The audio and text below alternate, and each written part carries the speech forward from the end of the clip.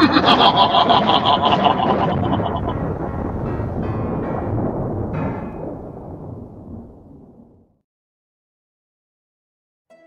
there, scary story fanatics. Welcome back to Cleaving Thought from Bone with your host, Sociopathic. Winter is in full swing, and it's important to bundle up and avoid frostbite. But of course, the frost isn't the only thing that bites. If you're up for some frosty fear, settle yourselves under some blankets and lock the doors. It's time for a little story that I like to call When Do Go Hunting.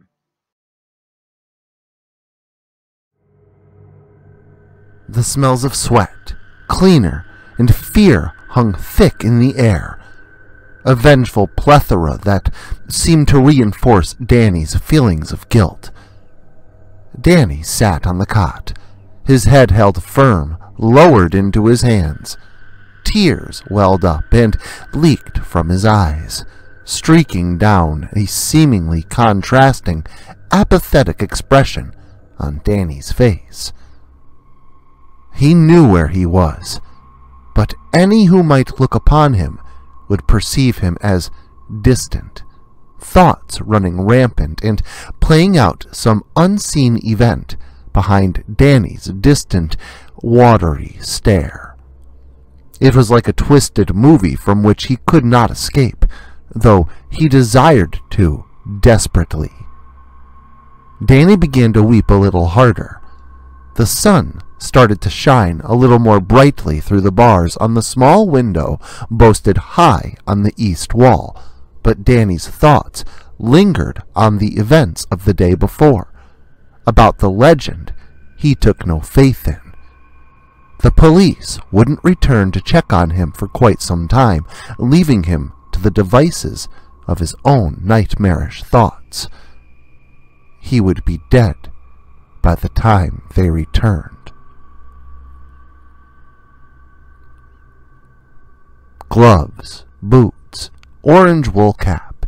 Everything was in place, and the group of middle-aged friends were preparing themselves for opening day rifle season. The group was comprised of 3 best friends, having grown up together in the same small town, attending the same school. Most of their peers left after graduation, off into the world to pursue whatever dreams they conjured, but this assemblage of companions had remained behind. First, there was Gavin, a mid-sized 34-year-old with broad shoulders and meaty forearms, tempered by stone and sweat at the local quarry. In his off-season, Gavin made a living splitting and selling wood by the cord. Next, there was Al. Al was a great guy, easygoing and quiet-mannered. He was a little stockier than Gavin and Danny, but he was also a little taller, too. What Al lacked in speed, he made up for with his lengthy stride. They would all need as much energy and strength as they could muster. The 3 of them had planned themselves a long and arduous day. Danny led his pack of friends out of the cabin that they rented. Danny was relative to Gavin's stature, but noticeably scrawnier. However, Danny made sure to compensate for his short and gaunt frame with textbook type A aggressive personality. Both Al and Gavin were wise to Danny's nature, but enjoyed his company for as long as the 2 could remember. The 2 of them both considered Danny to be the fire of their little fellowship, always talking big and willing to have a good time. Danny never had made much friends growing up, much like Al and Gavin, and it was this social awkwardness that forged their friendship years ago. So, none of them gave it a second thought when Danny suggested they head up to his family's old cabin, deep in the wilderness of the Rocky Mountains, to enjoy a little hunting trip, just the 3 of them. The only second thoughts that were given were provided by Gavin, who first had to run it by his wife. If he made plans to leave her alone with their 2 sons and young daughter without consulting her first, she would have had his ass. Gavin was the only one bound by marriage out of the 3 of them, having been lucky enough to marry his high school sweetheart. Al and Dan hadn't been so lucky, and finding a woman in this part of the country is slim pickings.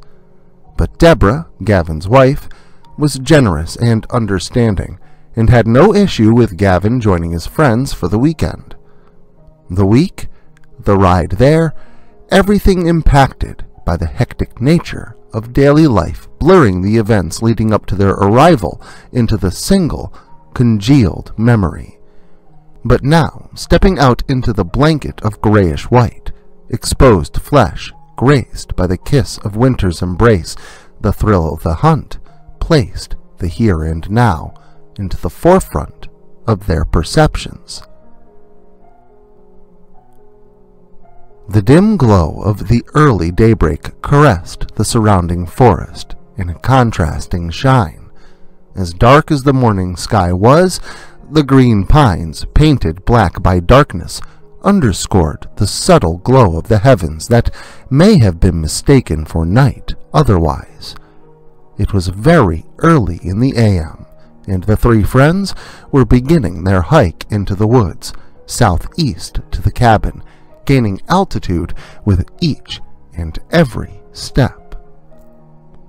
They had received word when they had rolled through town, about 30 miles away from their current location, that the elk had been pushing higher and higher into the mountains recently, giving the group sound advice as to where to begin their expedition. To begin with, the trio decided it would be best to find an ideal location to sit and wait.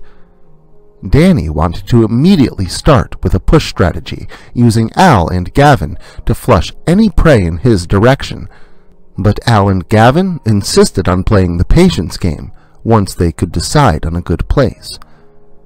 Dan tried his best to plant his foot and remain firm on his strategy, even giving them an ultimatum that he would just go back to the cabin and sit it out if they wouldn't indulge him by noon, and they agreed. The thing was, both Al and Gavin had no issue with this request, preferring to set up a push if their plan failed them for the duration of the morning, so they appeased Danny only due to mutual agreement, not due to his demanding. An aspect critically left unsaid by the both of them, satisfying Danny's narcissistic demeanor.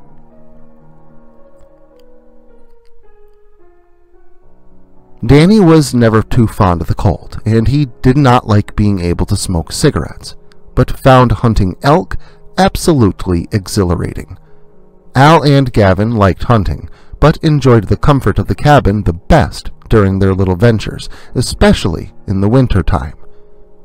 Gavin resented the freezing temperatures the most, but did his best not to let on, as Danny would be sure to tease him.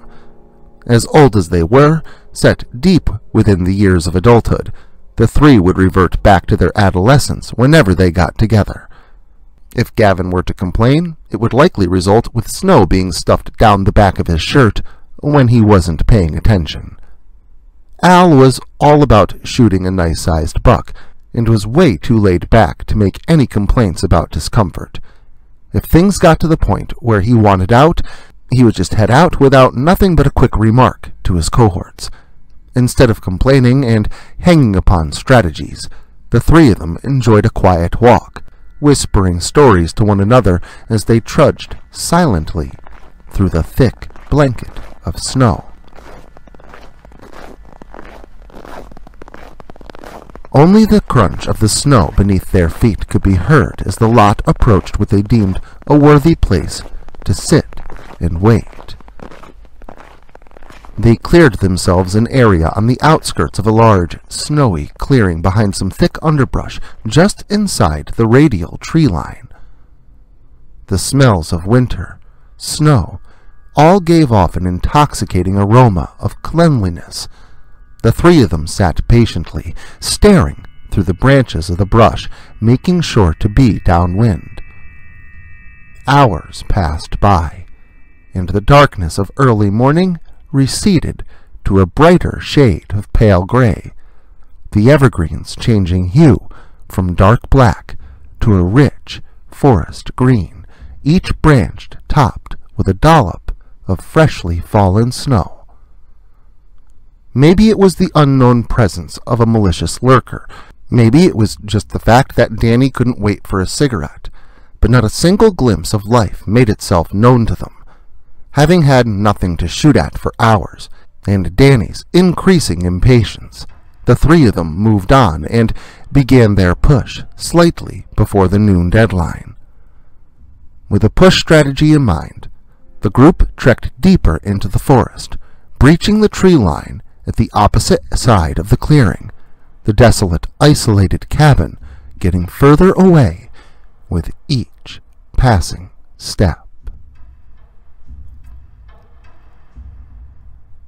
Al stood in place, surrounded only by the silent yet omnipresence of trees, fumbling with the contents of his pockets. The push was now on, Danny sitting high atop the ridge, awaiting any subsequent game that may come strolling by as a result of Gavin's and Al's strategic herding. Gavin was on his way toward Danny from the south, helping to bottleneck any prey that may try to avoid the valley of the ridge. However, all this left Al with a great opportunity. Al had just finished smoking a joint that he had rolled for himself before the three departed from the cabin. The lefty having been smoked down to nothing but barely a savable roach, Al now searched his pocket, trying to attain sufficient enough grip to pull his eagle flask free from the snug jacket pocket.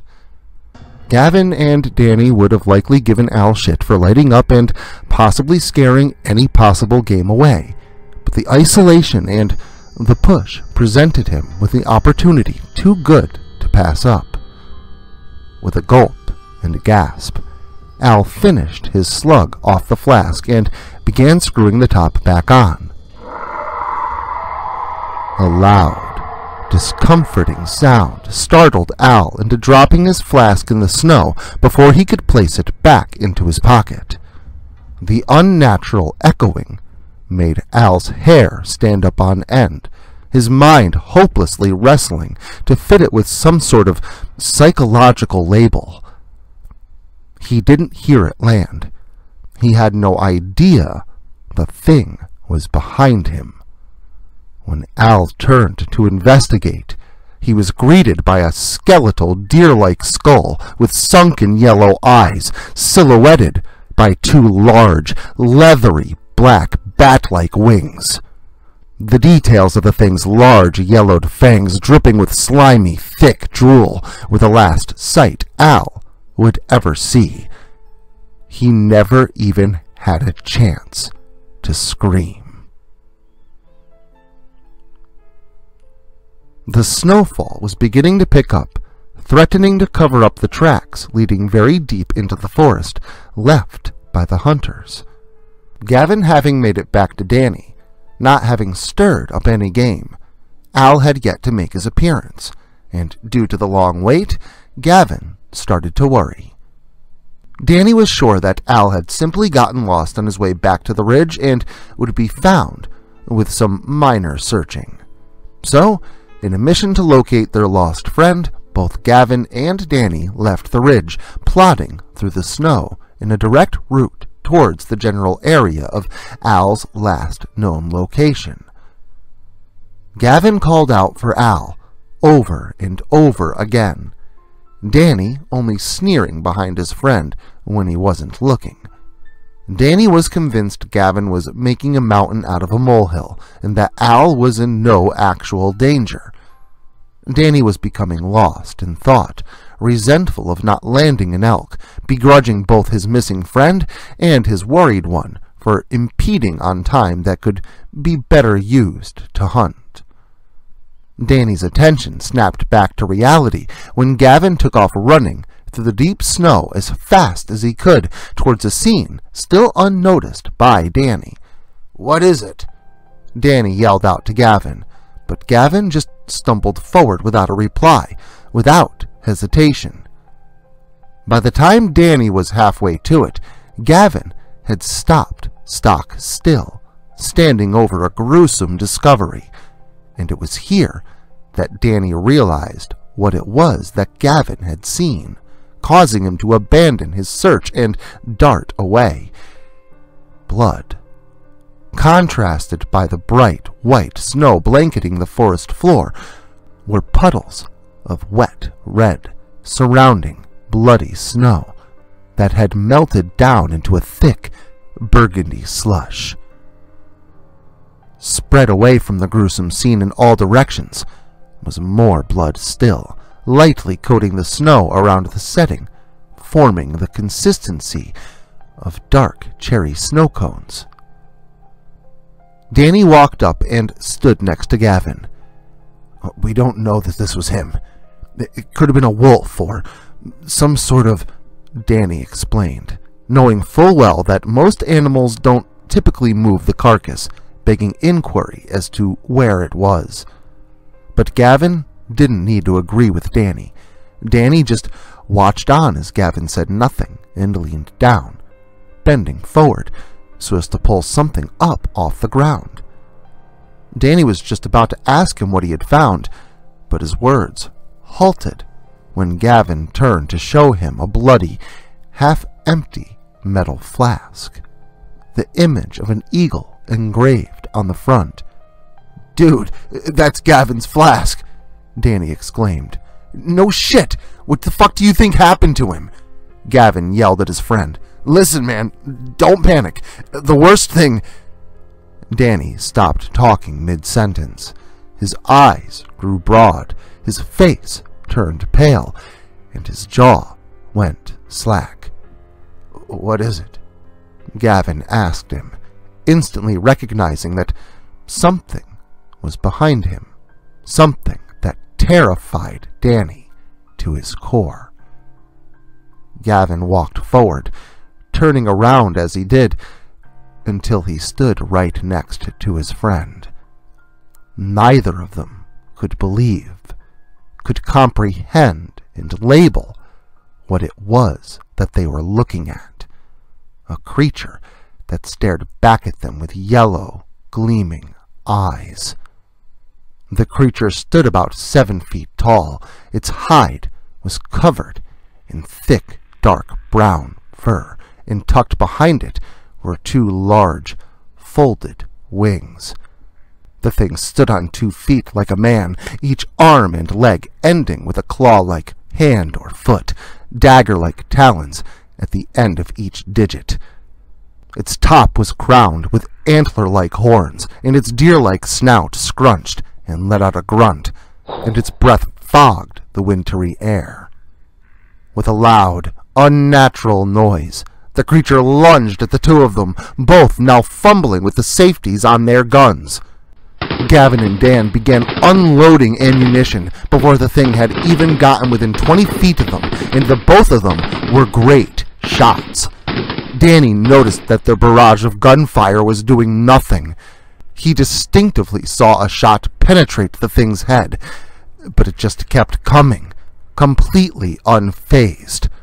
A loud whoosh of air, and the creature flapped its now giant, unfolded wings and leaped straight up into the air. "I'm out!" Gavin yelled, hoping Danny would cover him. "We don't have much time. That thing's gonna come back. We've gotta run!" Danny yelled at his friend, now freaking out in alarm. "Do you think we could even outrun that thing? My God, Danny, what the fuck is it?" Gavin screamed at him. Danny's thoughts hung stale on Gavin's inquisition. A dark thought passed through Danny's mind, and Danny muttered his notion out loud, under his breath. "What?" Gavin asked, not quite hearing him the first time. "I don't need to outrun it, Gavin. I just need to outrun you." "What are you talking about?" Gavin asked Danny, confused, but when Danny lifted his gun slightly and pointed it at Gavin's leg, he clearly understood what Danny meant. A squeeze of the trigger, and a loud echoing bang, Danny didn't stick around to experience any more than that. I'm gonna fucking kill you, you son of a... Danny stopped running when he heard the sound of something behind him, Gavin's vengeful words falling silent.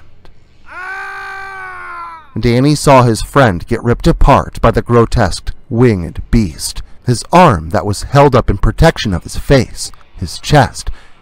Danny couldn't stand to watch any more of his terrible plan set into motion. His friend's screams echoed through the trees as Danny fled for his life. It wasn't long before Gavin's cries fell silent.